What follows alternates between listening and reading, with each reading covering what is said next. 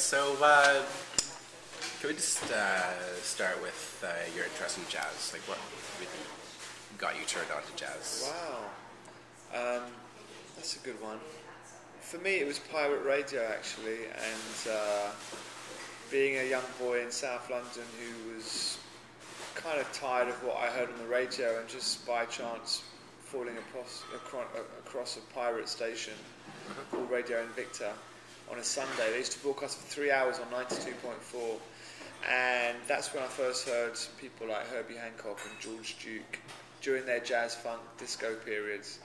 And so I'd sort of hear this slightly more interesting music, a little bit less just standard on these stations. A lot of black funk music as well, like Cameo and Slave, Earth, Wind and Fire, groups like that. Earth, Wind and Fire was really important to me, that group, when I heard those records, because you'd hear the pop songs like September or Fantasy, you know, after the Lover's Gone or whatever, and then you'd sort of discover some early records by groups like Earth, Wind and Fire or Cameo, and you'd realise that they were so much more jazz driven, because a lot of those groups were jazz bands initially. And so through them you then discover, you know, just follow the line. So before you know it, you're at Sun Ra. Yeah. Well, 15 years later, but, you know, definitely not overnight. So for me, it was definitely the groove side of jazz that I kind of opened. I didn't sort of suddenly wake up one morning and go, I really like Eric Dolphy, you know, or Don Cherry's the man, or whatever. It wasn't like that for me. Yeah.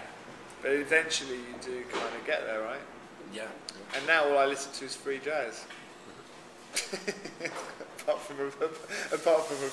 I listen to regular jazz as well. I don't know whether to be serious or not. I'm looking at him. He's making me laugh. Yeah. Well, as far as I'm concerned, you are one of the main guys who made it cool to listen to jazz. So. Okay, well, that's good. Well, I've tried. You know, I've always been quite aware of the negative connotations that the word jazz brings to people, and you know, I try not to talk about it too much. Just play it. That's my route, really. I mean, I think the thing to do is not to talk about it. Just play it. Pretend it's not. You know, yeah. Well, no. If you just play it, that's the, you know, it's the great, you know, the great mystery. If people said to me, you don't like, you know, I don't know. People can, if you've made up in your mind that you don't like something because, you know, you thought you weren't meant to like something, then, you know, you just don't want it. If someone tells you what it is, then, I mean, if I play someone Space is the Place, or, I don't know, All Blues, or whatever, who doesn't know anything about jazz, there's a good chance they'll love it. Yeah, that's true. Cool. So, what brought you to Cuba then? Cuba was a very wonderful opportunity that was presented to me a year and a half ago by a man called Francois Rini, who works for Havana Cultura, and he had enjoyed some albums that I released called In Africa and in Brazil that I did, and he wanted more people to find out about the very excellent Havana Cultura website, which celebrates new Cuban artists, musicians, architects, photographers. And so he just said to me, do you want to go to Havana and check out the music scene there? And I'd never been to Cuba before. I was a fan of the Cuban sound, of course, and a lot of influence going back to Chano Pozo and all those classic Cuban artists. And so for me it was like, great, trip to Cuba, paid for, I'm going to check it out. Went over there, spent 5 days and did a fast track kind of learning lesson about the new generation of musicians. A lot of jazz, a lot of hip hop, well, some hip hop, quite a lot of reggaeton. And so in that time I came back to the UK with maybe 60, 70 songs in my iTunes. And the idea was to do a compilation album of those songs, the new Cuban sound that I'd sort of discovered on my trip, and put together a nice playlist, good compilation album. And then Francois and Havana Cultura said, why don't you actually make an album as well, as compile an album? So I was like, brilliant, another trip to Cuba. And so I went back a few months later and I teamed up with a guy called Vince Feller, who I met in the UK, and Roberto Fonseca, who's the piano player, and we worked out a way in which we could make an album in 4 days. We went to Egrem Studios, which is a wonderful, legendary studio where they recorded a lot of Buena Vista Social Club, and it's probably the sort of electric ladyland of Havana. And booked that place, and 4 days of hard graft, hard work, discipline. With Roberto, we put together an album which came out as part of the double album, which is Havana Cultura. Okay. And how do you go about finding the artists to collaborate with? On this album? This album, and in general also, like you're well known for discovering and exposing. Right. Well, I think one of the things for me is that I've always been on the radio, and I've always made that quite an important part of my, even though I've had record labels and I've done all these other things, for me the kind of bread and butter that I do is I record a radio show every week. I broadcast a radio show every week. And I also am a club DJ. They're my two kind of fundamental bases of what I do. And by doing those roles, having those roles, I'm constantly hearing music and being given music. So in a way, that's how I get to find out about stuff. I get it early, and I'm always travelling, and I'm always getting stuff given to me, and I'm always listening to it. And that's how I kind of heard Go Town Project. Because I was in Paris, and Philip Cohen just said, "I really want you to release this on your label," even though I didn't release it on my label at the time, which I had done, but I couldn't. Or Basement Jaxx or Amy Winehouse, or all those people. They were just people that.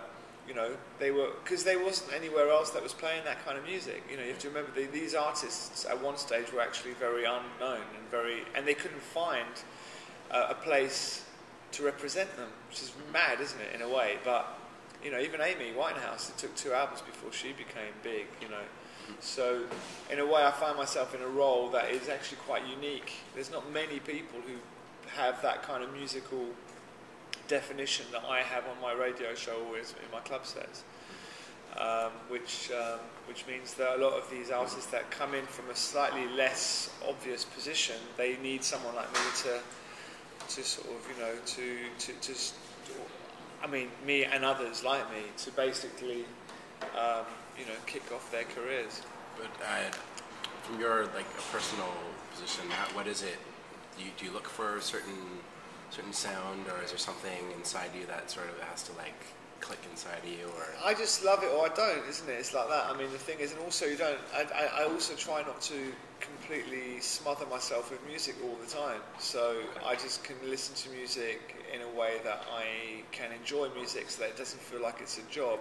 When you're doing this job, as such, there are responsibilities to keep turning out music, but then if you overthink it, then you're not going to enjoy music the way you should naturally enjoy it. I don't know, it's kind of a weird combination of different things. So for me, I just kind of go with the flow, and I just hopefully hear stuff, and I'm not too elitist about it or exclusive about it. For me, it's I'm always open to. For me, it's not just about getting it early or whatever. What I mean? It's just enjoying it when it comes, and sharing it with people. For me, it's just totally about how I'm feeling. It's not about, because you listen to a lot of radio shows and read a lot of people writing about music, and it's all about kind of being first on something rather than actually their particular emotional response to the music. It's more about what it's meant to be like and how people are perceiving it. So it's like putting yourself outside of that position and more personal. And in a way, that's how I've always done what I do. Okay. Can we bring that back to Cuba, to Havana? Yeah. The series. What was the selection process with the artists that you collaborated with? With the artists, the first trip I went over there, I basically got to meet a lot of people, as I said, fast-tracked. I got to meet Obsession, Doble Filo, Oguera, Roberto Fonseca. So I already got to know Aldeanos, all these great artists on my first trip over there, and got together a shortlist. And then basically, I just had to work out a way in which we could make this album work for the live recording.